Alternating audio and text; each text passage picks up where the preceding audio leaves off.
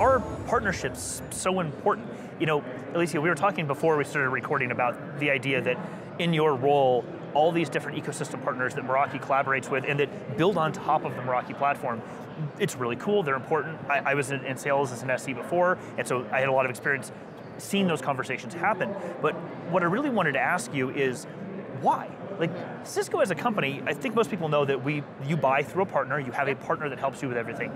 And Meraki is no different, and yet Meraki also has this massive portfolio of partnerships where these organizations are building on top of the Meraki platform. Why is that such an important thing? It's a very important thing because the reason one invests in a platform is they want to unlock the power of building on top of a platform, right? The platform is the foundation, and then it's all about what you can do on top. The technology partners build applications on top of the platform. They power their applications leveraging API. They leverage all the data that we have from our 7 product sets. So what I would say to that is, like, with the platform, it's all about maximizing what's built on top versus trying to be everything to everybody. That's fair. Does that make sense? Oh, 100%. And you know, I think it's the perfect, there's like the perfect statement to make, especially being here in the DevNet zone at Cisco Live, because we're all about programmability. We're all about, as my former boss used to say, making the art of the possible real. Like I think there's 2 parts here we could go down. The one I want to specifically ask about, and I love this, is that you mentioned the word platform. Yes. Like, yes, you can buy Meraki products and you can install them and you can use the dashboard and like it as it is. And you can also get beyond that and let some other folks show you, like, here's so much more you can do for creative problems you might have as a business. How would you say that the various partners that you and your organization work with to enable them to build these things, how are they going about that? Like, how are they coming up with these ideas to come up with these creative solutions that they deliver to customers?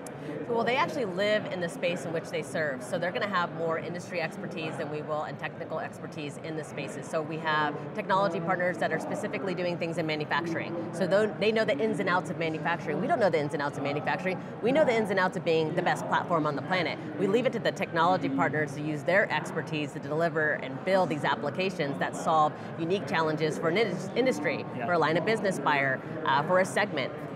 Whether you want to go small or up market, it just really depends on where they live, and then they built their purpose-built application for that space, and they just tap into the data we provide from the platform. It's really cool. When we were in Amsterdam, I was lucky enough to meet a number of your ecosystem partners, and I got to interview a bunch of them in the media zone there, and what I found so fascinating is exactly what you're describing. Is it's not just that they're in those industries and they know how to solve, they know the problems those industries, those verticals deal with. They were so passionate about it. And I find it really fascinating that of all the things that Cisco has done over the many years, Meraki specifically has been amazing at, going back to the word platform, at building a platform that an individual business or organization can work with to deploy a network, and has become super attractive to these ecosystem partners who are like, no, that's what we want to build on top of. If anything else that's available, I want to go build something that leverages Meraki. Why do you think that is? Why do technologies gravitate to the platform? Why do they, to Meraki specifically, to build those things on top of? Because we're the only platform that encapsulates both IT and IoT, and we have 7 product lines that's taking in all of this data, and it can be served up right into the platform, and that's what they tap into via APIs. So, they're typically, without Meraki, they have to make choices, and they have to go, I have to work with that vendor and make all these different bespoke integrations to make their applications work. With Meraki, they just go, I just work with this one vendor, I build my application on top. We even have partners that they're exclusive to Meraki. If there were no Meraki, they have no business, and we have many of them, and the number is growing. Didn't know that. That's wild. Yes, it's actually pretty exciting. It's like a breeding ground for entrepreneurship, if you will. So it's really cool to see that happen. That is right. It's so fascinating that, being at Cisco Live, and even when I was a network engineer, you think of an organization like Meraki, and you're like, oh, they do this. This is the thing they do, and especially, now, we still have people here who come through the DevNet zone, and we focus on automation and programmability, like doing more with the programmable interfaces. And it's so fascinating how many people I still talk to who, through no fault of their own, still think of these things as, oh, you're a hardware vendor, you sell hardware that make my network work. And I don't put any blame on them for that. It's very hard when that's what you do to sometimes see outside of that. But I find it so interesting that Meraki has been able to cultivate this culture of, you can do more with us. You can do more with what we have. And the fact that you just said there are partners out there that are only building on Meraki, that's kind of mind-blowing. Yeah, it's funny. I was actually brought into a technical call, and it was about Meraki Wireless. And so I get brought in, I'm thinking I'm going to talk like Wi-Fi 6, something like that. And we ended up talking about how can the wireless access point help us with gym membership renewals?